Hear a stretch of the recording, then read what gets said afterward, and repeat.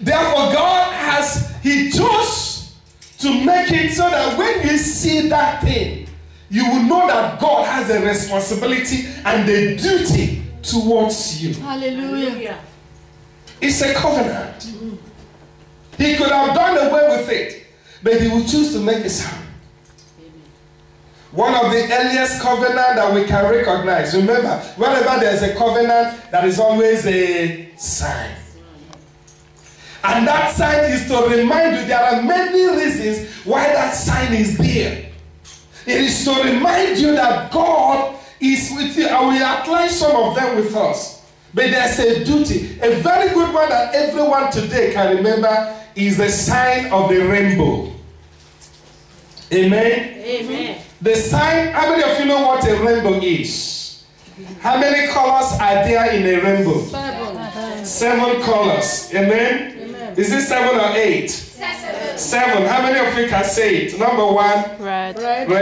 Orange. Green. Yellow. Green. Blue. Indigo. And violet. I don't forget this. I learned it with my junior science class. Roy Beef. If you want to remember the colors in the rainbow. Hallelujah. So you see, you can't forget it. Is it 7 or 8? 7. And you realize that these are the perfect number of God there to bless you. So the first covenant that God made was the covenant He made. That is the one we notice. Remember, people have traced back to say that is the Adamic covenant, where God made a covenant with Adam. But one of the ones that God made clear that called it covenant is with Noah, when He says that He will no longer use flood to destroy this world. Hallelujah. He will not do what? Use flood to destroy this world. And there's a sign. He will put a rainbow.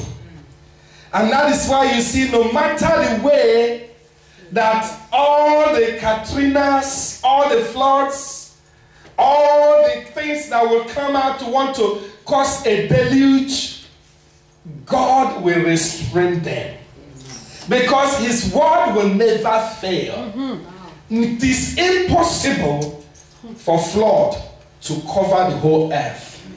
Because God has said it in His covenant. Shout hallelujah. Hallelujah. So we have the number 1 type of covenant. Remember, there's a responsibility. God has a duty. So whenever you see any of those things happening, you will remember some of those signs are there to show us that God is there to reveal that His covenant will never change. Shout hallelujah. Hallelujah. So the other party were junior party. God is the senior party. And God assumes a very strong promise. Let us turn our Bible quickly to Jeremiah 31.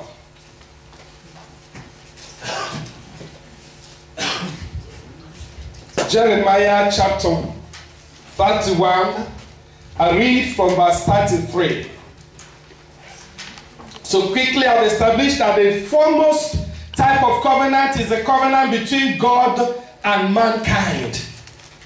That is the major covenant. If somebody like Bill Gates in the human nature will come to you and say he wants to make a covenant with you, and you don't have all the millions he has, and he says to you, I want to make this covenant, I just want to give you these millions. I will do it. I will train all your children. I will establish you. I will build mansions for you. I will do this. You can imagine what would happen, isn't it? But this is the eternal God Himself. Yes. The God Almighty, creator of the universe. Amen. The one that has the power of life and death. Yes. He has chosen to come and do a covenant with you. And He says He will be your God. Amen. Amen. Amen. That is why we say to people, it is religion that makes people think that they are the one that will find God. People have tried and are still trying today to find a way of reaching to God. But they can't. So out of the covenant relationship, God decides to come down. That is why He said, I will do this. I will be find him. Hey, is there anybody here that found God yourself? No. But God found you. Hallelujah. The Bible states that while we were yet lost in sin, he sent his only begotten Son, the Lord Jesus Christ, that he would go and die on the cross for our sins. That we, hey, I love that scripture. We who were once no people will become not just an ordinary people, a peculiar people. Hallelujah. Yes. A special people. Will become a royal priesthood of God. Amen. Can you imagine that? He says he's called us out of darkness into his word, marvelous light. 1 Peter chapter 2, I believe verse 9. That is what God wants to do with you. It is him. So if you've been the one trying, I want to try to serve God. God is saying to you, because of the covenant relationship, he's the one coming to you. Yes. Amen. He's the one coming to you. Coming to me. That the reason you've not been able to do it is because you've been trying to seek it. Just say, Father God, I give up and I want you to come into my heart. He says, no longer will a man teach his neighbor or a man his brother saying, know the Lord. Because they will all know me, from the least of them to the greatest, declares the Lord. And he states on, for I, who is doing it still, Jesus Christ, God Almighty, for I will forgive their wickedness. I don't know if somebody is here, that when you remember some of the things that has happened in your life, you think you cannot be forgiven. Who says so to you? God says, I, God, will forgive your wickedness. Man may not forgive you, but I, God, will forgive you. People may not forgive you. Even sometimes, you yourself may not be able to forgive yourself. Why don't you say, God, I want to take your forgiveness? Shout hallelujah, church. hallelujah. I will forgive their wickedness, and I will remember their sins no more. Verse 35. This is what the Lord says. He who appoints the sun to shine by the day.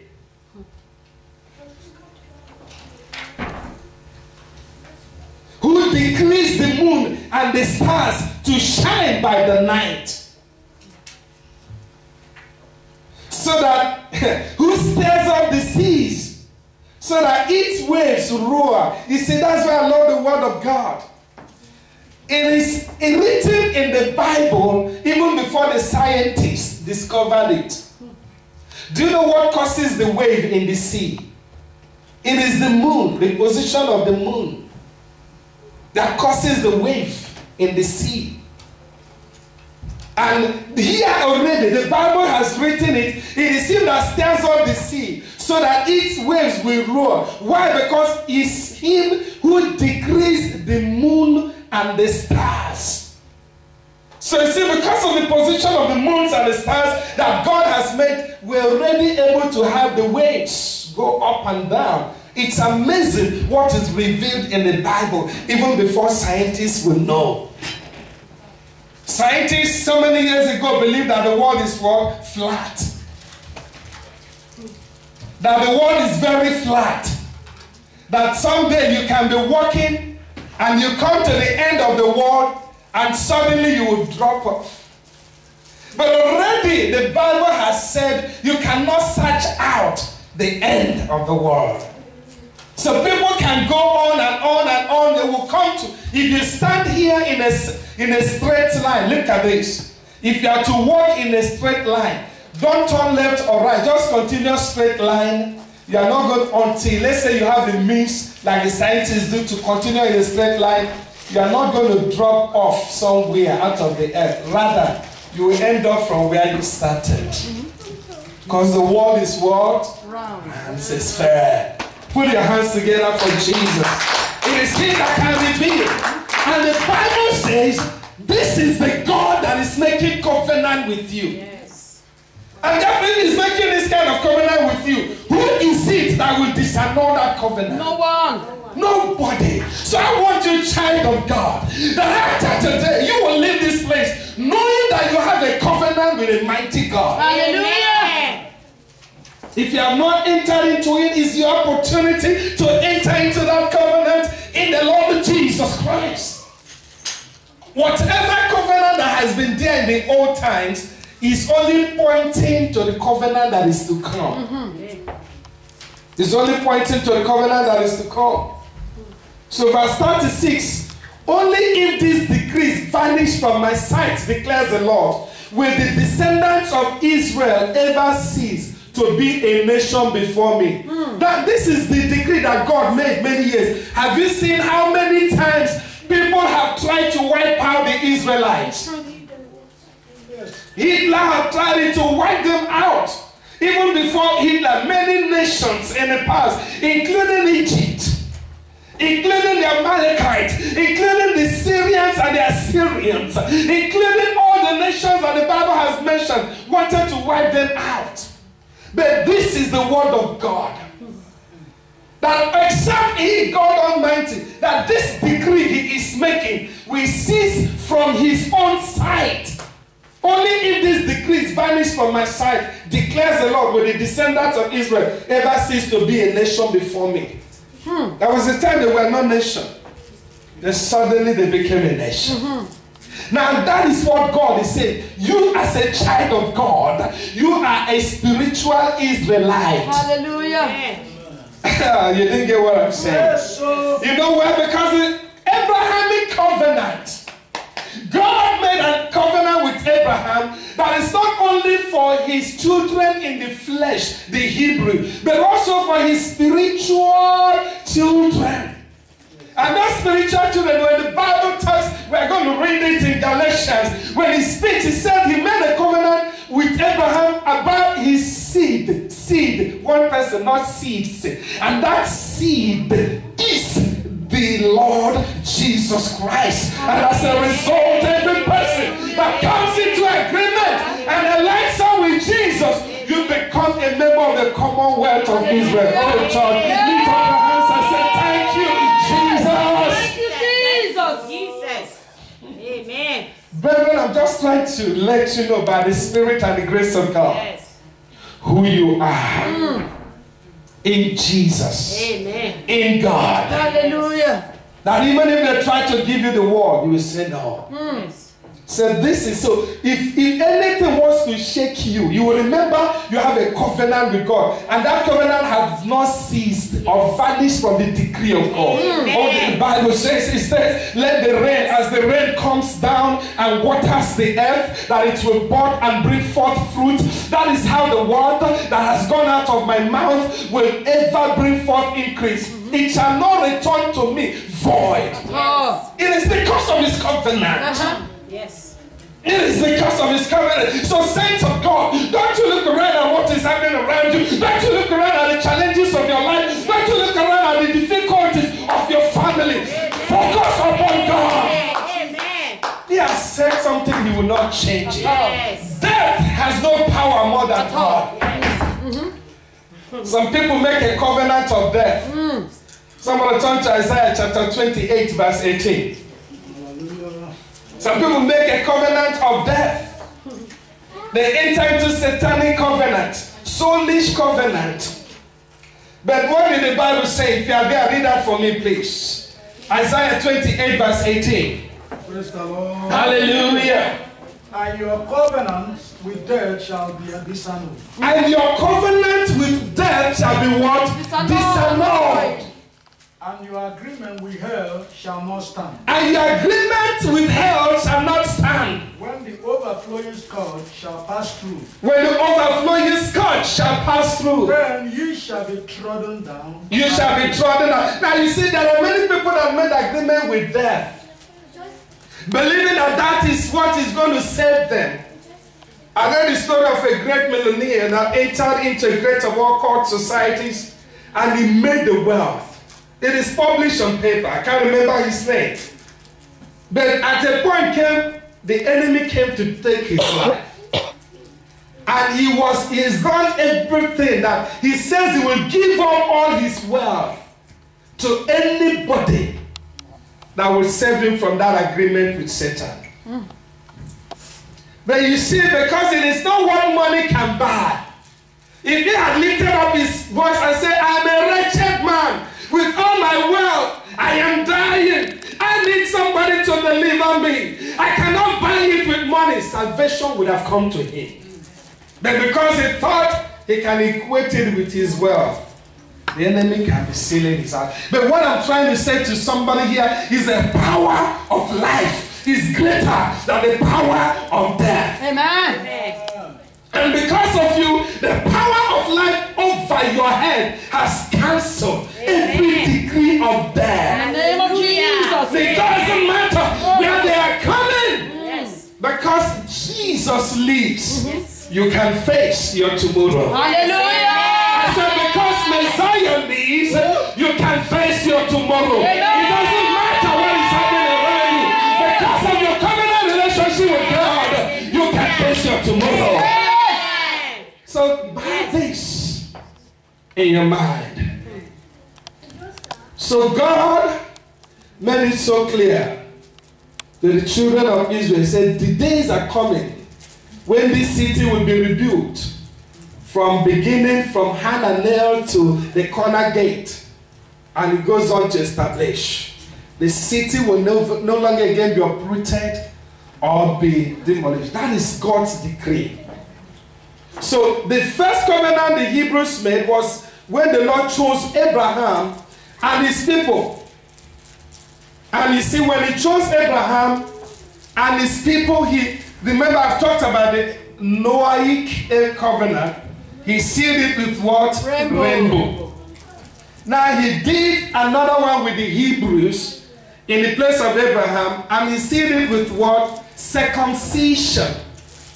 And that is why every male ought to be circumcised according to the Hebrew teaching. We practice it and it is good. Even the doctor says for health reason that more of the people who have the cancer, what is this cancer that attack male in their private? There's a particular type of cancer. Oh. Prostate cancer, yes. Now most of the people that suffer from prostate cancer, most of them did not circumcise. So you see, even when God is doing something, there has even other benefits that we may not know. So he said to Abraham, circumcise yourself, circumcise your children, circumcise even servants in your house. And after today, anyone that comes into your household, have them circumcised. So you see, each time they see, they remember the agreement that God made with Abraham. And so for us as children of God today, it may not be the physical circumcision, even though it has its place, but it's the circumcision of the heart. Hallelujah. Whereby the Lord Jesus Christ has redeemed us, and we have been washed and cleansed by the precious blood of Jesus. Amen. And our heart have been washed. That is why he says in the same Bible of Ezekiel chapter 36, let us just turn there quickly. In Ezekiel chapter 36, it says, then will I, from verse 25, then will I sprinkle clean water upon you, and you shall be clean from your filthiness. And from all your idols will I cleanse you. This is God speaking. Ezekiel 36 from verse 25. A new heart. Oh, shout hallelujah. Hallelujah. A new heart also will I give you. A new spirit will I put within you. And I will take away the stony heart out of your flesh. And I will give you an heart of flesh. And I will put my spirit within you, and cause you to walk in my statutes, and you shall keep my judgments and do them. And you shall dwell in the land that I gave to your fathers, and you shall be my people. Amen. And I will be your God. Amen. I will also save you from all your uncleanliness. Amen. And I will call you for the corn, and I will increase it, and let no famine upon you. Amen. Verse 30, and I will multiply, oh God, the fruit of the tree and the increase of the field. Amen. that you shall receive no more reproach or famine among the people. Amen. Or receive any reproach of famine among the heathen. Amen. Shout hallelujah. Hallelujah. So, saints of God, this is the promise of God. Now, let us connect it quickly with Galatians chapter 3. He says the first covenant was with the Hebrews. But this is now extended to that of the new covenant. After Abraham's covenant, we enter into other forms of covenant. Even the covenant of Moses. Hallelujah. Hallelujah. At where? At where? At Sinai. Mount Sinai. I believe you all are Bible students. Yeah. Amen. Amen. Shout glory to God. Glory to God. So when Moses received the law at Sinai, God gave them a sign, and the sign, one of the signs was the Sabbath. He gave them the law. And the law was part of the thing that when the children of Israel remember it, they will remember the covenant of God. It comes with a command and instruction. And the Sabbath is part of it. Remember, Sabbath is actually the Saturday. But that is of the old covenant. There is the new covenant in Jesus where we have the Lord's Sabbath. And the Lord's Sabbath is the Sunday. The Lord's Day. Shout hallelujah. Hallelujah. So we are not keeping the old Sabbath law. We are keeping the new Lord's Jesus Christ Sabbath. Hallelujah. Which is the greater one than anyone that has ever existed. Yes. And that is why he says the law is not made for man. I mean, man is not made for the law, but the law for man. And he came to fulfill everything. So that is why if you come to church on a Sunday, you are remembering the covenant of Christ in the new covenant that he has given us. Hallelujah. Shout hallelujah. Hallelujah. So have that in mind. And we made a covenant with David. I just want to run through this so that we can tidy up. He made a covenant with David as well. It is the covenant of the kingship. He said to David, kings will not depart from between your legs. You will always produce kings. And that is why the Lord Jesus Christ will also return to earth. And when he returns, he is going to rule in the dynasty of David. Amen. And that is why he had to come from the loin of David, so that he can fulfill the laws of God. So that is the Davidic covenant.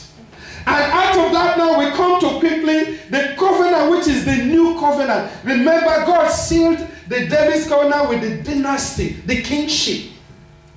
And you can apply it to us in Revelation chapter 1 verse 5. Revelation chapter 1 verse 5. We remember what I said to us, 1 Peter chapter 2 verse 9, that we are now of the priesthood. So Bible states that God has made unto us a kingdom of priests and kings. Everyone who is a child of God, you are a priest. Shout hallelujah. Hallelujah. You are a saint. Shout hallelujah. Hallelujah. You know, I was to be a Roman Catholic priest. And one of the things we are taught, or people are taught in the seminary in those days, is that you have to get to a particular level before, even after you have died. Then they'll call a meeting of the synod to determine whether you can be made a saint. No. Saint simply means you've been justified. You've been bought over by the righteousness of Christ. It is not by what you do or what you did not do, but it is the gift of God. Hallelujah. All we need to do is to receive it by faith. I said, Christ, I receive it. That is why Ephesians chapter 2 verse 8 says it is not of works. Amen. Lest anyone should do what? Boast. It is by what? By grace. By grace. Through what? Faith. In who? Christ Jesus. Unto what? Good works. So it is now when you first of all receive it by grace, through faith, believing and trusting that God has called you his child. And you say, Jesus, today I am surrendering my life to you. And then you believe it. It has come by faith. It is in Christ, not in church, not in religion, not in mother or father, not in tribe, not in our ancestry, not in any other thing, but in Christ. And then we are to live inside of him. And God will not quicken us to live and produce good works. There were times I tried on my own strength so many years ago to be a good Christian. The more I tried, the more I failed. The Sunday I would go to church, and that Sunday I would take communion. I would leave that place very holy. Very holy. But on Monday I would try. No, I was in church on Sunday. So let me hold myself back. Tuesday I would try. Oh boy. By Wednesday, I've gone back to my sins worse than I did. I was trying. There were times I would come and would cry at the altar and say, God, forgive me, forgive me. But because I was trying to do it by my human effort. But when Jesus came in, when I heard his word, like you might be hearing it today, I said, God, I quit from my human effort. I want to receive this new covenant. Come into my life. Be my Lord and my Savior. And immediately, Jesus comes. That is the experience of many people today. And he put a seal. Remember, every covenant has a seal inside. The seal that he put in us as Christians is the Holy Spirit. Yes. Amen. The Holy Spirit of God. Amen. Is invisible, you cannot see him. But he lives inside of you. Yes. He empowers you. He gives you grace to continue in him in the name of Jesus. Amen. So saints of God, like we read, God says he will give us a new heart. Because of the new covenant that we have in him. These are all the promises of God that is given to us. So I want to just conclude with this. Know that God has called us out right now to be able to go and live a new life in him. A new life that will not cause us to dwell in any other way than this way that Christ has ordained for us. Hallelujah. Shout hallelujah. Hallelujah. We are going to pray. But before we do this prayer, I just want to outline a few things to you so that you'll be able to know that this covenant relationship differentiates you from the unbeliever. Differentiates you from people that don't serve God. Differentiates you from people who are under failure all the days of their lives. It is number one, the type of covenant we're talking about is a covenant that makes sure that you are near to God. Number one, you are near to God. The Bible says that God is near to us. Religion has made it seem as though God is in heaven. Who can come down to earth? Turn your Bible quickly to Romans chapter 10. You realize that it is a covenant of nearness to God. Romans chapter 10. It is not a covenant where you are far from God. Don't think that God, I tell people, God, listen, everyone look at me, look at me, look at me. I say to you that God is closest to you than even your skin. He's closest to you than your skin. Because when you have the Holy Spirit, he's inside of you. Are you in Romans chapter 10? Yes. Let's look at verse 8 and verse 9. Verse 8 and 9.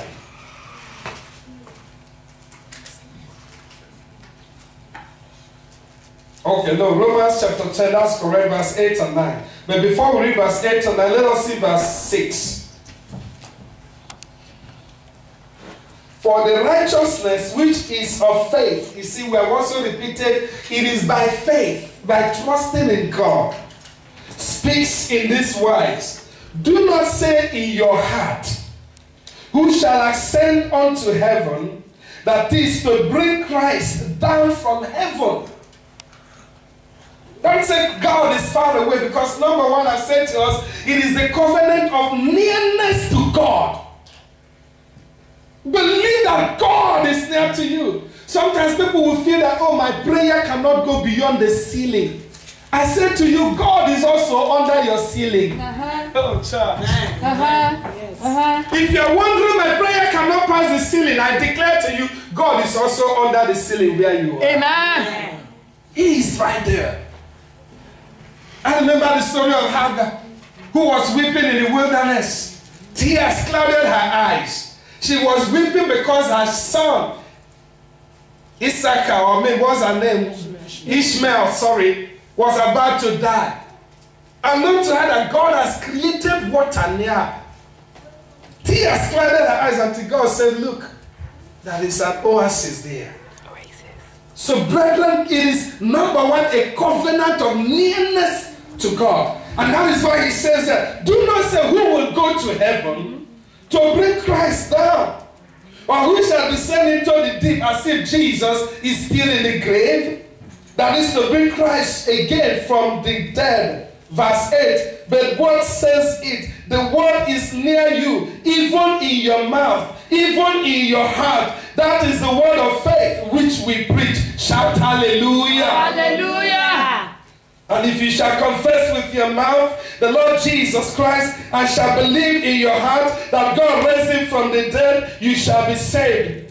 For with the heart we believe unto righteousness, and with the mouth confession is made unto salvation. Verse 11, for the scripture says, whosoever believes in him shall not be what? Ashamed. I declare, because of the covenant, you shall not be put to shame. Amen. For whosoever shall call upon the name of the Lord shall be what? Shall be saved. So, brethren, is a covenant of nearness to God. That is why he states in Psalm 73, verse 27 to 28, those who are afar from you will perish. You will destroy all who are faithful to you. But as for me, it is good to be near to God. I have made the sovereign Lord my refuge. I will tell of all your deeds. It is good to be near. How? As you have come to God in faith, you remain with the people of God. You worship God all your life. You confess him with your mouth. Exodus 33 verse 13 to 14. If you are pleased with me, teach me your ways so that I may know you and continue to find favor with you. Remember that this nation is your people. The Lord replied, my presence will go with you. Amen. And I will give you rest. Hallelujah. That is God's assurance to you. Moses was crying to God, said, listen, my presence will go with you and I will give you rest. Have the assurance of the peace of God. Psalm 68 verse 8. The earth shook, the heavens poured down rain before God, the one of Sinai, before God, the God of Israel. Let us come before him. Psalm 95 verse 2. Let us come before him with thanksgiving and extol his name with music and song. Like we come before him and worship God with music and song. Shout hallelujah. Hallelujah. So when you come, don't feel strange. Do not from dancing that you want. In this house we dance disco. In this house we dance reggae. In this house we dance classical. In this house we dance what in Africa they call high life. And what? Glory be to God. Feelings with dance and music. Amen. God wants you to rejoice. When you are in the house of God, you are in the covenant of feasting. It is no longer the covenant of mourning. I remember in those days they taught us when you are taking communion, you look so bereaved and so grieved. No. You're coming to have communion. Maybe next Sunday we'll have a communion. As you come with joy, because Jesus' blood has washed you. Amen. He doesn't want you to stay away. Some people, when we talk about communion, they say, I'm a sinner, I cannot take communion. No. You're supposed to say, Jesus, forgive me my sins. Today, bless me, so that I will remain in communion with you. Amen. Tell somebody it's a covenant of nearness with God. It's a covenant of nearness to God. It is not a covenant of being far from God. It's not a covenant of being far from God. Oh, shout hallelujah. Hallelujah. Shout back to you. May the Lord bless you. Amen. May the Lord keep you. Amen. May the Lord cause his face to shine on you. Amen. And the Lord himself shall be gracious to you. Amen. The Lord will turn his face towards you. Amen. And the Lord will give you peace. Amen. Because because you have come near to him. Hallelujah. You have come near to him. Bow your head. Next Sunday we go to the other part of the covenant. Why don't you thank God as we all bow our head today?